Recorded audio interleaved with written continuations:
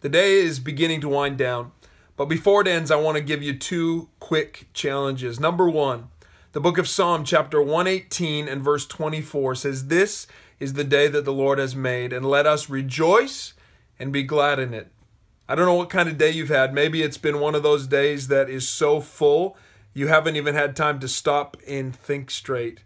Maybe it's been a day with some difficulty or discouragement. Maybe it's been the type of day that you're saying, "I'll be so grateful once this day is over." But friend, before it even ends, take some time today. Take a moment and just be grateful for the day that was. Grateful for a God who loves you.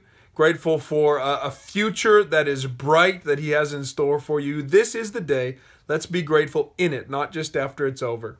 And then the second challenge, number 2, the book of Hebrews chapter 3 and verse 13. It says this, "Encourage one another day after day as long as it is called today." So I don't know what time you watch this.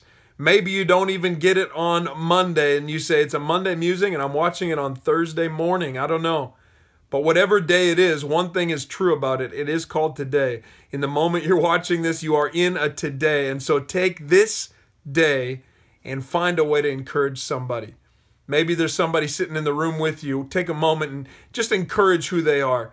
Maybe you're sitting in a room alone, or you're watching this on your phone while you commute or do something. Why don't you take a moment, look through your contact list, find somebody you haven't talked to in a while, and send them a little encouragement. It's a biblical thing to do, to encourage one another, as long as it's called today. So let's be grateful, and let's be encouraging, and let's make this an incredible week. Love you.